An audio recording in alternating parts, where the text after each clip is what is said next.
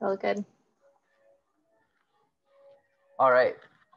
So yeah, thanks, Amy. And as Amy mentioned, my name is Oliver Mueller-Klein. I have been doing a PhD in the Environmental Science Policy and Management Department, which is in the College of Natural Resources at UC Berkeley. And I came in with a, my thesis is just very broadly the emerging field of data science applied to ecological systems, which has brought me into doing all kinds of work with data, big data curation, with a lot of mathematical modeling and simulations, and tools like developing tools to do such things, both storing data and also running said simulations. So I've done work with a lot of web development, which ends up being at this like intersection, like web development that involves or needs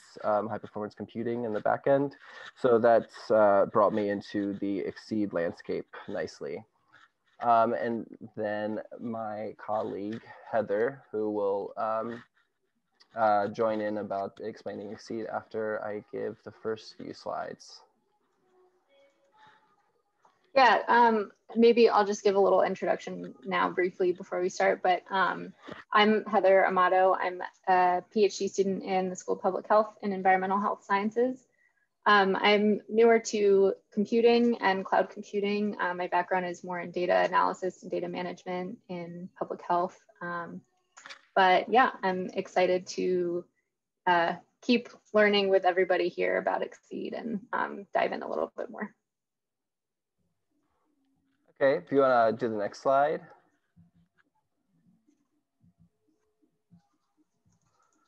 So, as Amy also mentioned, XSEDE stands for the Extreme Science and Engineering Discovery Environment. So I like to explain it as an ecosystem of compute resources. Mainly, these are high performance computing, HPC clusters that are across the nation, across the US. Some of them, for example, are at San Diego. Some of them are in Texas and others in Pittsburgh. So yeah, XSEDE is this interesting conglomerate of both HPC and also high throughput computing, HTC resources, which includes virtual machines and resources to access those. Next slide.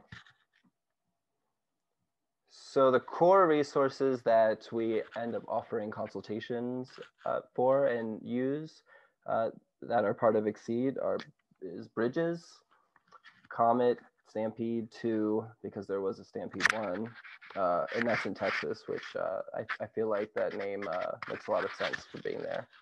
And they actually have bulls that are on the in their like data warehouse, and on the actual physical clusters, they're like painted on there at Stampede, which I think is great.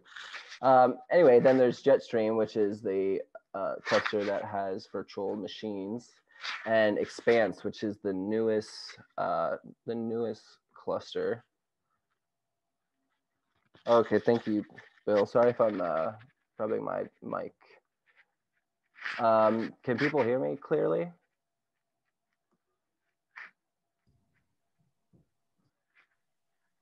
Okay. We can hear you, Not Oliver. a big deal. It was scratchy just rustling a little bit.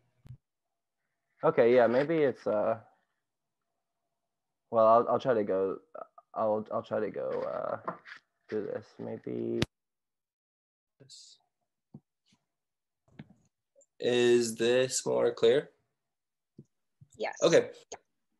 So thank you. And then Expanse is the newest cluster, which is out of San Diego. So Comet is also at San Diego, and Expanse just opened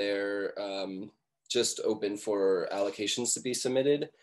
And it's kind of thought of in terms of the peak teraflops and also the amount of GPU power. It's thought of as a Comet 2.0. So also I should mention that there's a lot of emphasis now on AI and sort of generally, so that includes deep learning and machine learning, compute at a lot of these clusters. So Bridges, Comet, and Expanse have dedicated AI sort of allocations as a part of them, which is interesting. So Jetstream, I'll mention real quick, is a very interesting resource because there's a web interface to accessing Jetstream, and users can run interactive virtual machines that are sitting on top of this high performance compute cluster that's on the back end.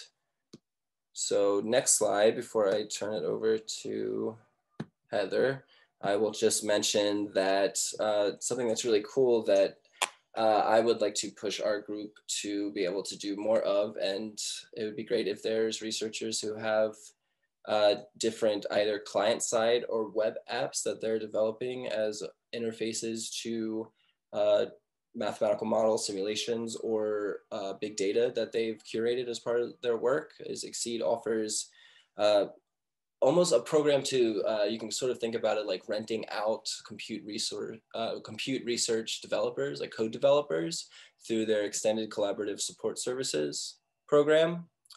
And this is all free to researchers, but there will be then dedicated actual employees as part of XSEDE that will spend a portion of their time helping you to write the code to develop your project.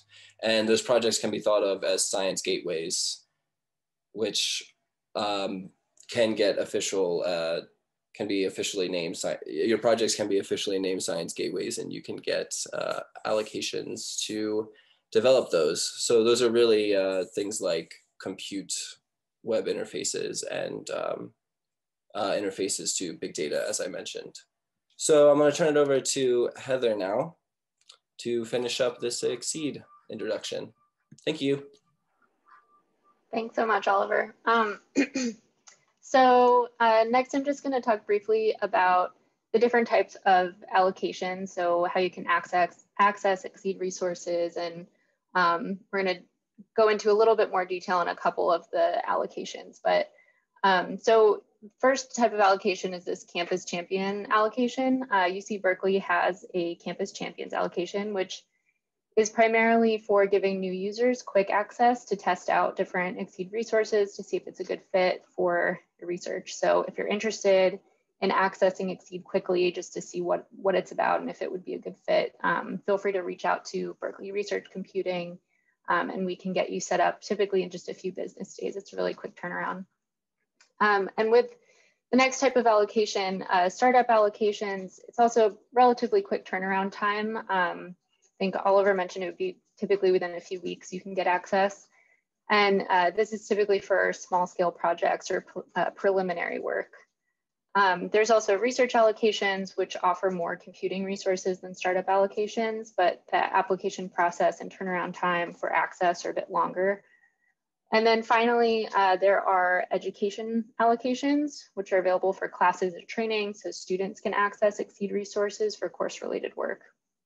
And each of these allocations typically lasts for 1 year, but they pretty much all of them can be extended with an allocation renewal request, so you can keep them going every year. And yeah, so I think most researchers typically will want to decide between a startup and a research allocation. So I'm going to compare those a little bit more in depth today, but I also want to mention that there's a wealth of information on all of these allocations and how you get one on the XSEDE website. So as I mentioned, startup allocations are primarily for short-term projects or to obtain benchmark results before you request a lengthy research allocation. So the XSEDE allocation request guidelines actually recommend that researchers first request a startup allocation to gather these sort of benchmark results before submitting a research allocation request, since the research request requires more specific and really comprehensive information on your computing needs and your approach. So you might want to test things out and see see if you can get some information to include on your research allocation request by using the startup.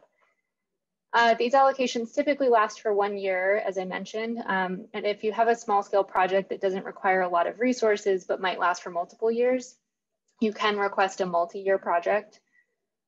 Startup allocations, as I mentioned, do have limited resources in terms of both computing and storage compared to the research allocations, but are typically a lot easier and quicker to access. And these allocation requests are evaluated continuously on a rolling basis throughout the year. And they really only require a brief project abstract, a very short compute needs summary, and then a couple of CVs from the PIs and co-PIs. Research allocations are intended for larger scale research projects and involve a more competitive and lengthy application process, but they offer more resources compared to startup allocations. These allocations also typically last 1 year, but can be renewed annually if you submit a progress report and a request for renewal. And research allocations are evaluated quarterly each year. And just a heads up, the next submission period is coming up between December 15th and January 15th. So if you're interested, you might want to start prepping your application.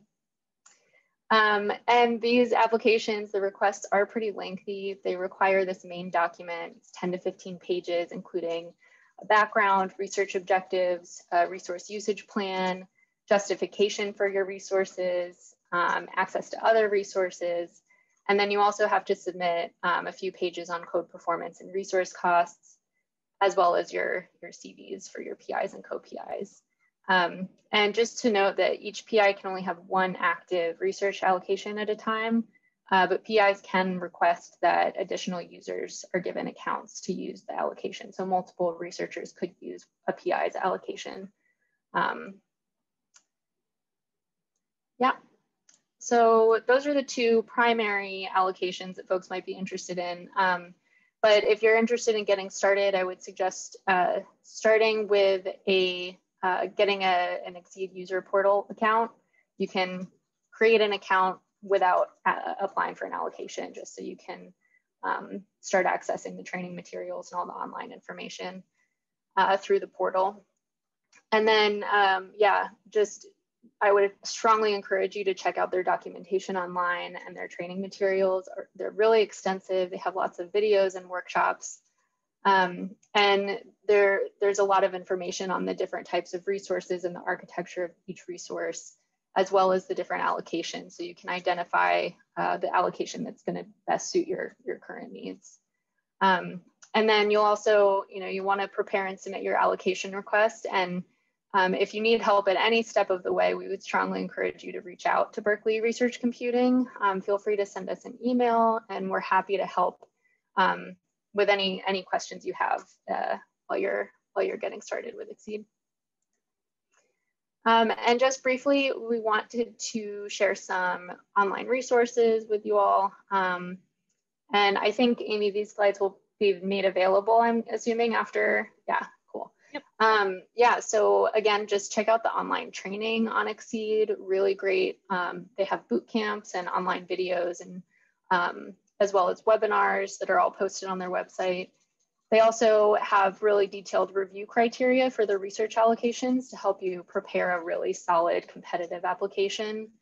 And then Research IT and Berkeley Research Computing also has information on our own computing resources and how they compare to XSEDE resources. And it's not always one resource fits all research projects. You might need multiple different resources for different uses and stuff. So it's good to just see the lay of the land a little bit there. And then finally, Oliver created these XSEDE allocation request templates that he has available on his GitLab page. So if anybody wants to start with these for putting together your requests, they are available, and I strongly suggest you check them out. And yeah, that's it.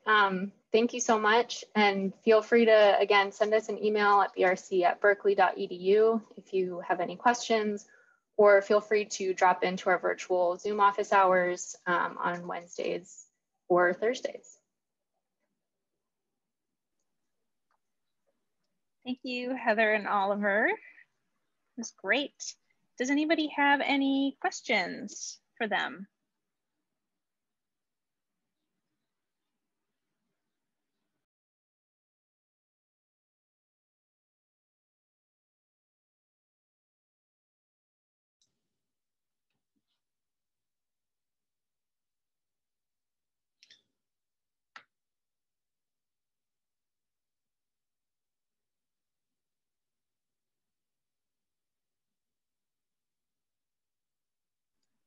Also, feel free to ask any questions on the mic, or if you'd like to post them in chat, I would also be happy to read them. And I'm seeing some questions coming in. Could you post the links for the resources in chat? Great idea, Charles. And I'm seeing a question, can you renew to extend an allocation? The answer to that is yes. Yeah, yes, as in you can renew to extend an allocation. So you can, there are examples of researchers that have gotten startup allocations, which are for 1 year, and then they have renewed them even up to twice. So as in ended up getting 3 years of that allocation. Thank you. I see another question. What are the most common barriers to using XSEDE? Great question. Yeah, I don't know about you, Oliver, but I would say, I mean, a lot of people just aren't familiar with it in the first place. So that's a barrier, is just understanding, you know, what it can offer and what it's for. But I think one potential barrier for folks is the lack of secure environments. I don't think that there are a lot of, if any, opportunities for using secure data with XSEDE. So that's a big barrier if that's the type of data you're working with. Yeah, that's a good point. And it is a good thing to mention what the second question Jason asked about. You are able to take your allocations to another EDU environment. So XSEDE, how would you say this? XSEDE is, your allocations are agnostic to what university you are at. So let's say you were in a PhD program or a postdoc or you know, faculty, whatever, at one university, and then you end up getting another position at another university, you still have that XSEDE allocation. It goes across. You don't have to get a new one, even though your affiliations change. Perfect. You know, I'd also, oh, sorry, go ahead, Heather. Oh, no, sorry. I was just going to mention also that postdocs can also be PIs for XSEDE purposes, which is really useful. And yeah, that's all. That's a really important point. Thank you. I also just wanted to take a moment and introduce a few folks that are on this call who are really involved in XSEDE. Actually, I'm really excited to see Ruth Marenshaw here.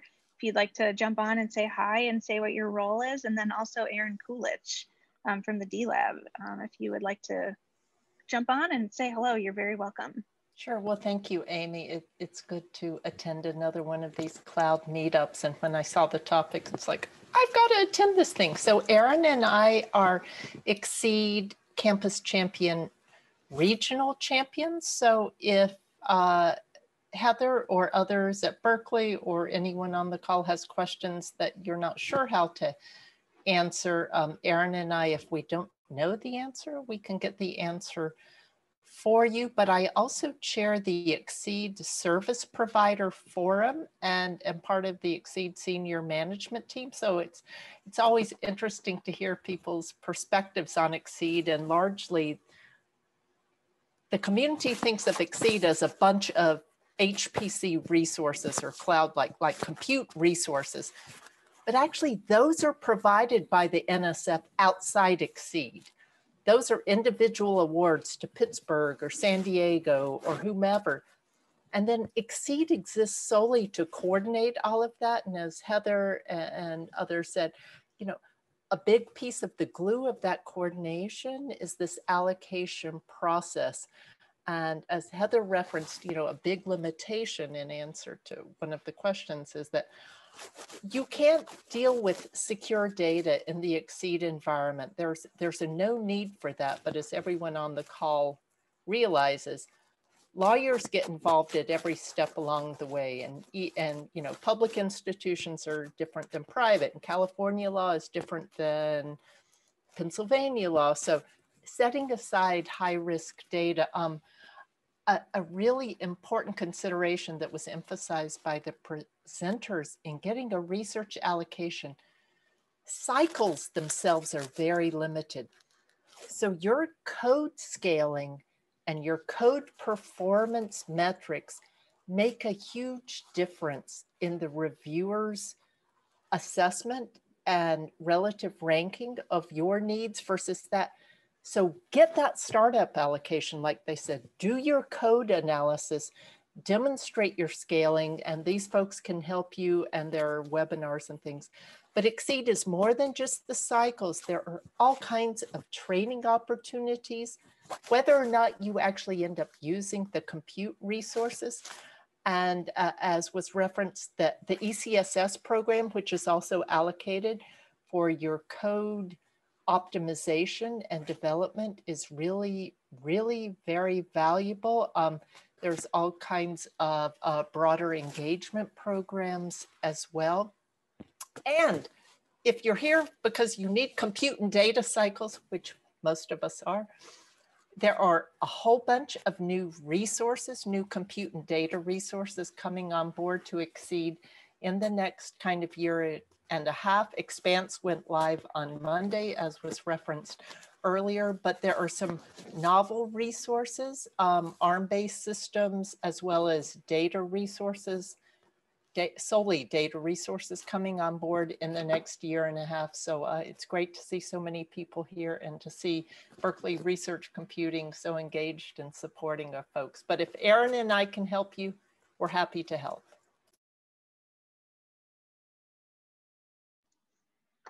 Thank you, Ruth. Aaron, would you like to say hi really quickly?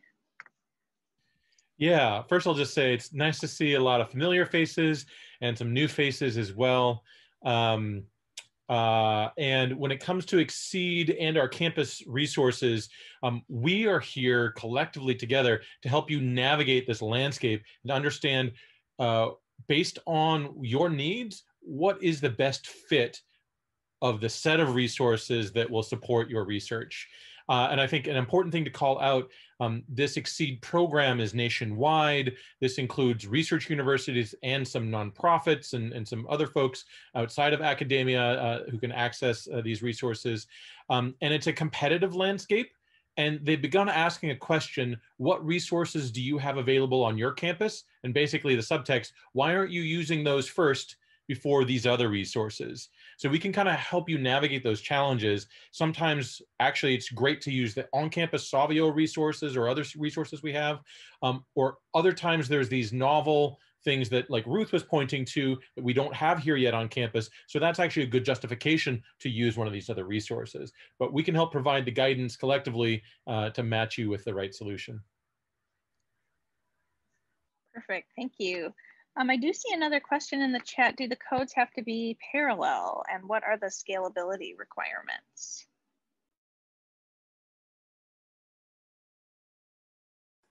Codes do not have to be parallel, although it is certainly true that many of the systems, from an architectural point of view, favor parallelized work.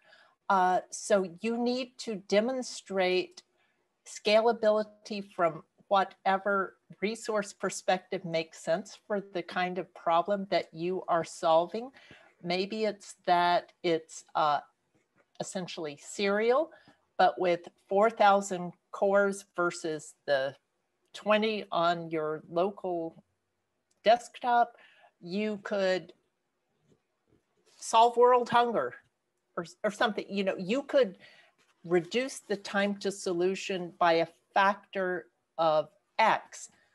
And it's a problem that really matters to science, not just bench science, but science and discovery broadly speaking. So you need to provide numbers based on whatever the resource metric it is. If it's just that I wish I had 32 cores on my computer, but I only have 12, interesting. So think about, what is it? Do you need more storage? Do you need more memory? It's not just about cores, but think about, and that's where Berkeley Research Computing can help you too.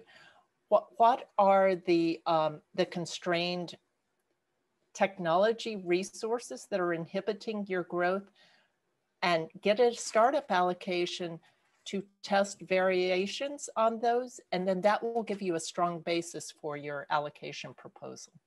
I hope that helps.